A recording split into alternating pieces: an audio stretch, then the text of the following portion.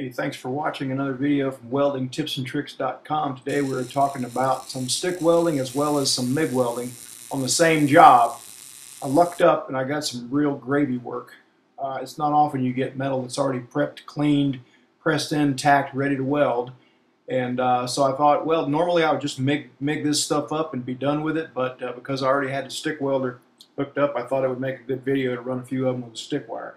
A stick machine, that is. A tip for you first, though. We had to clean some hot rolled mill scale because some of these parts are going to black oxide finishing, and that's not going to stick to the hot roll. So my machinist friend found a really good way to remove that. Grinding wheels make too rough of scratches. Sanding discs load up, but this Norton wheel is called Rapid Strip. It's blue. It works really good. You can go to my website and see the part number and a picture of it if you couldn't read that. All right, so we're going to light up on this thing first with a stick machine. And before we do that, I want to take some dry runs here because I'd like to go all the way around this thing without stopping. I don't want to have to stop, chip, make tie-ins. It's always better if you can make it all the way around. But it's not that easy on something like this because it's not like it's in a vise and I can just walk around it. I can only get to half of it really well. So, you know, most people, it seems, chuck a rod up naturally like this. But that's not really that comfortable for getting around a round part. You can do it, but you kind of have to cock your wrist up and put you in a little bit of a bind, and it just doesn't work that well for keeping a decent rod angle going all the way around that thing. You see, you can do that, you can walk around it, but I'm cocked, got my elbow up in the air, my wrist is kind of uncomfortable. This is a little bit better.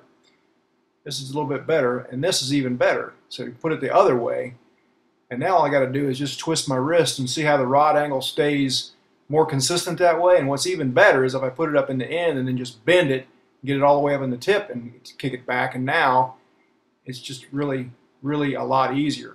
I'm comfortable. All I have to do is pay attention as I move and move my wrist around a little bit, and hopefully I can make it all the way around this thing with somewhat of a decent rod angle. See, I don't want to do this. Okay, let's light up on one here. They're already tacked with MIG. All you got to do with a 7018 is pretty much drag it.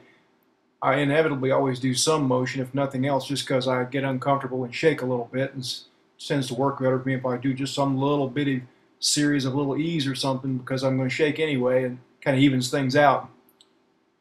So I'll clip it right here and then come on around the end so you won't have to wait on it. And come on around and tie in. Yes, there's a little bit of slag there, but everything's good and hot and burns in pretty good. And so that's the finished weld there. Pretty decent, nothing to write home about. And, you know, I need to practice. Now I'm getting ready to MIG weld. This is what we had. A nozzle full of spatter. You got to clean that junk out of there first. Not only will it clog the gas flow and give you porosity, but it will eventually ground out to the contact tip, and then your nozzle will be live, and every time you touch, it'll stutter because it shunts, it grounds out.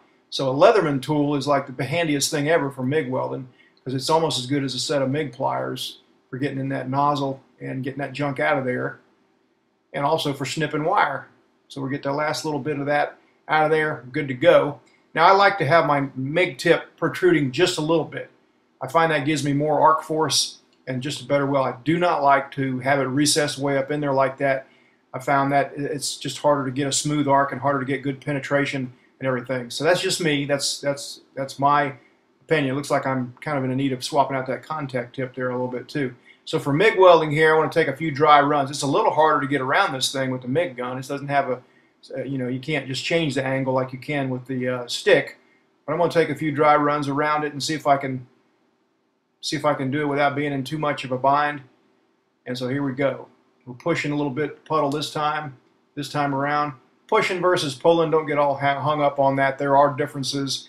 I've done lots of testing, and yes, one of them penetrates slightly better than the other one sometimes, but we all know sometimes you got to push, sometimes you got to pull. Not a perfect world. So here's another one. We're going to pull it this time. You can see those MIG tacks.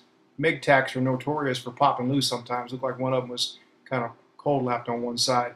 Like I said, I can't complain. They were already tacked up and waiting for me to weld.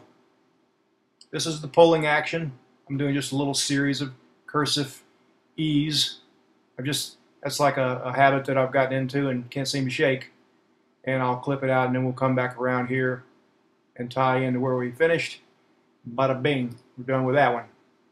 So the MIG welding tends to look a little bit better and everything, but you know, sometimes your MIG machine is going to tear up, so it's good to be able to have a stick machine and finish up a job if you're in a midway in a job. So here's the settings I use on this Miller-Matic old school 250. Not that old, but you know, it's not digital or anything. And the settings were basically, I'm using 035 wire, 70S6, 7525 argon CO2, somewhere between 20 and 21 volts wire speed, somewhere around 275 to 300. For the stick, I was set at 133 amps, which seemed more like 120 just to me. I don't think the readout was that accurate. Reverse polarity, electrode positive, and arc control set to max dig, so I didn't have to. I didn't stick. I could lay that rod in there without sticking, because that's what arc control does for you. Okay, once again, there's a MIG and there's a stick. Both okay. Both nothing to write home about. I'm going to practice up and get better. But here's the gravy job again. The question is, a lot of people take on jobs like this and don't have any idea how to price them. So here's a tip on how to price a job like this. For round welds, multiply the diameter times 3 to get a ballpark of the linear inches, and then charge $1 an inch. That might seem a little bit high, and if it is, just go down to 75 cents an inch or 50 cents an inch or whatever comes out right to you. But at least that gives you a way to figure the jobs without losing your butt. And you can, off the top of your head, quote a job and not lose money at $1 an inch. Of course, it's different all in different countries. You'll have to figure out what makes sense. But this particular job, it was probably a little high, but I don't think that that's exactly what I'm going to wind up charging. That's what I've done in the past. So that's it for today. Lots of random tips.